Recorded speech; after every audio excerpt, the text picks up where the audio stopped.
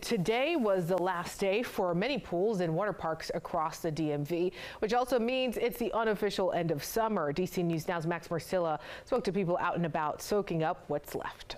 Here at Great Waves Water Park, home of endless summer fun, the fun didn't end, but summer, it kind of did. Today was the last day for families to come here and enjoy the wave pool and the water slides, and boy, did they make the most of their last day. It's a race against each other as much as it's a race against the clock.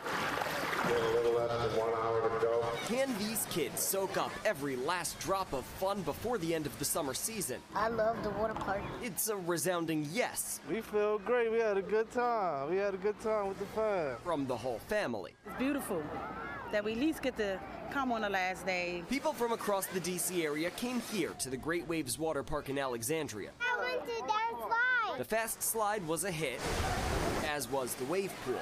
The waves crashing every 10 minutes until 6 o'clock when the endless summer fun turned into a school night. We're all excited about the new school year, but a little bit sad summer's over because it reminds you that the kids are getting bigger.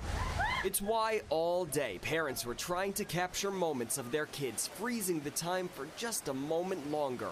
Shay Lynch made sure to soak in this moment, but is still looking ahead. I'm ready for these kids to go back to school. Education first, guys.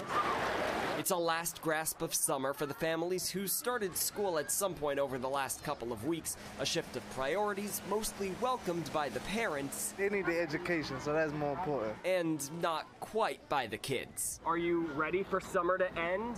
No, I need more time to play with my dog at home, and I need more sleep. Well, here's a last bit of summer good news for Layla's parents. With all that happened here today, she and all these kids will certainly sleep well tonight. In Alexandria, Max Marcilla, DC News Now.